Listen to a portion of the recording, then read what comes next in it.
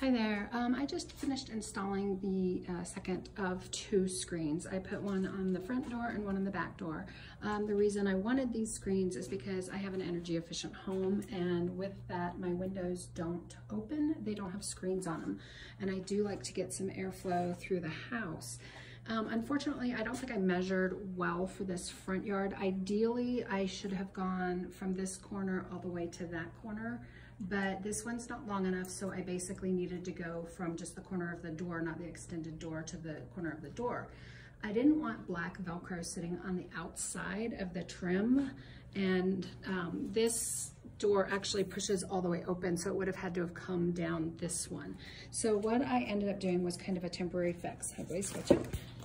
So what I did was I put the Velcro around the inside. It makes the door tight, but it works. And then what I can do is just take it off. And so I've cut out holes for the locks. And I can just take the screen off when I'm not using it, because I pretty much don't use this often, and then I'll just put it away. So the screen itself is magnetic. It's not perfect, but it latches. Right now I'm having trouble because I did put it on the inside of the door and not the outside of the door. So it's a little big. So you can see the bottom is bunched up. I'll come up with some sort of a fix for that. And then we have, every now and then, we just have this kind of overlap right here. So for me, what I'm using it for is basically to keep the flying critters out. And so I think this will do a pretty good job of keeping the flying critters out while letting the airflow kind of come through the house. And you can see I have one on the back door right now.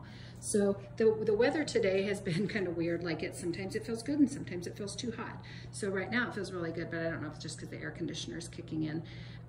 So I would say with these, the other thing is that I do feel like it's much easier to install the Velcro to the door frame rather than to the actual screen itself, as the instructions state. So so there's my 2 cents.